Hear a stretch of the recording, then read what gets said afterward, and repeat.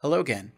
We've got some great new features in QromaScan version 1.5, so I'm just going to jump right in and walk you through them. In addition to fixing a few bugs, including our biggest crashing bug, we have three key new features.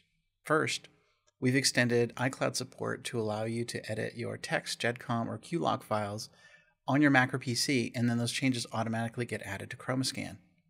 Next, and this is a biggie, we have an all-new metadata editor that allows you to add or correct metadata on a photo-by-photo basis. Finally, we've added support for the description metadata tag. You know when they say a photo says 1,000 words? Well, how many times have you looked at a photo and wondered what was going on? I know I have. The description tag is an industry-standard metadata tag that allows you to add up to 2,000 characters to the metadata of a photo, and wherever that photo goes, the description goes with it. It's a great way to add some backstory into the photo in a way that will survive for generation, and our new way of adding it is the easiest in the biz. Let's dive into some examples. Last release, we added support for iCloud Drive, and I hope you guys have been using it because it's going to make working with your photos so much easier. With version 1.5, if you imported a GEDCOM file or a text file to add names to the voice recognition engine, you can now edit them on your Mac or PC and instantly have them added to QromaScan. On my iPhone, I've got a name file that I've just imported as a text file, and it has 10 names in it, but I want to add another. With version 1.5, I can just jump back on my Mac and add however many names I want back to the text file, and as soon as I hit save, the changes jump up to iCloud and then back to QromaScan, where I can use that new names for tagging photos almost immediately.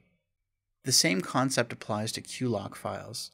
If you've added custom locations into QromaScan using the QLock import, you can open that file on your Mac and PC and add new addresses. When you save, those new addresses get assigned a location prefix that you can then use to precisely geotag your photos. Here, the address to my old office gets assigned to location number 7. Next, I want to walk you through our new metadata tool. It allows you to add, modify, or remove metadata on a photo-by-photo basis, and I think you guys are going to love it.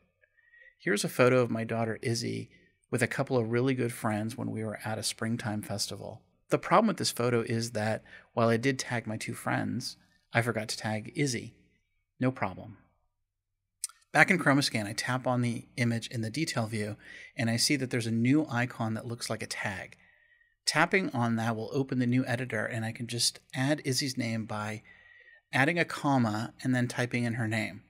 Once I'm done, my tag appears with the others, and the changes get moved up to iCloud and to my Mac almost immediately. There's a powerful feature in this new tool that will allow you to batch tag multiple images just by modifying one image's metadata. These images were tagged as being in Palo Alto. Since I went to Cal, I'm no Stanford expert, but I've been told that the campus isn't really in Palo Alto, but rather in its own zip code in something called a census-designated place. Bottom line is the location should say Stanford instead of Palo Alto. No problem. With the new metadata editor, I can swap out the correct place easily, but here's a new twist. If all of these photos have been tagged with the same date and location, which they are, I can flip this slider over and apply this change to all of the images taken on that day in Palo Alto. Quick and easy, and it's a great way to do batch editing on photos that were taken in the same day in the same place. Finally, my favorite new feature. We had a ton of fun at this Huli festival, but Izzy's already forgotten all about it. Years from now, she and her sister might wonder what was going on, and that's where the new description tag comes in.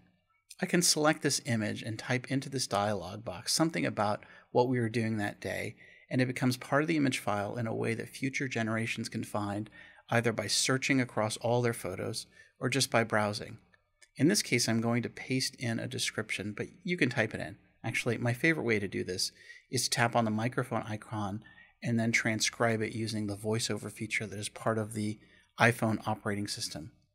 Once I'm ready to save my description, I flip over the switch to apply this description to all of the images that were taken at Stanford that day. This will get saved to the metadata and get pushed up to the cloud so I can see it on my Mac right away. Pretty neat, huh? Well, that wraps up all the new features for version 1.5. We've got a ton of great new features for 1.6. and more about that in the next coming weeks. As always, happy scanning.